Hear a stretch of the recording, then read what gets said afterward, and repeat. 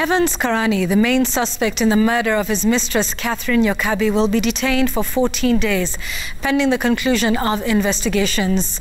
He appeared before the Thika senior resident magistrate Oscar Wanyaga, but was not required to take plea. Police say they intend to have a mental assessment report of the suspect, a post-mortem report, and also to record statements from crucial witnesses.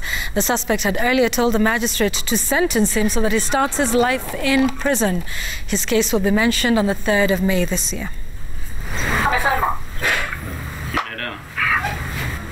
Evans Karani